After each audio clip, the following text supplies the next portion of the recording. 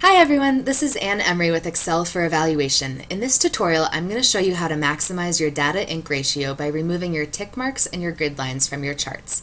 So here's the data set that we're working with. We have ratings for 10 different communities on 7 different sections of an instrument. We've already made the bar chart showing how the communities scored on section 1. Here's our first bar chart. In a previous video, I already showed you how to add the data labels to make everything a little bit easier to read and understand. Now we're going to go one step further. We're going to maximize our data ink ratio. That means that all of the ink shown on this page should be devoted solely to showing the patterns in the data. We don't want any extra little lines or dashes anywhere that might distract our eyes from what the data is showing us. So let's zoom in a little bit, and I'm going to show you what the tick marks look like.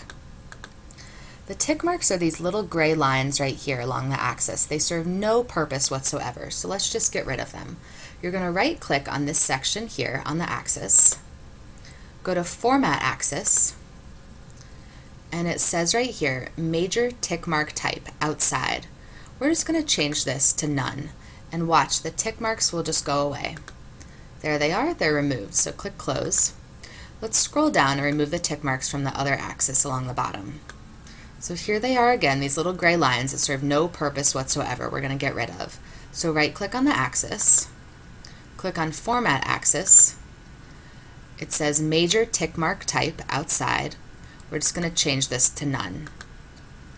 Click on Close, and they're all gone. Let's zoom out a little bit more. The next thing that we're going to do is remove the grid lines. So the grid lines are these gray lines going up and down here. You know, at least they're not black and they're not fully distracting, but for me at least, they are distracting. They're really not serving a purpose because we already have our data labels showing how every community scored. So you're just going to click on the lines themselves. They're all selected, and you're going to click the Delete key on your keyboard. So just click Delete, and they're all gone. Now that's a lot easier to read. So we're still going to be making some adjustments in future videos, but for now at least our tick marks and our grid lines are out of the way.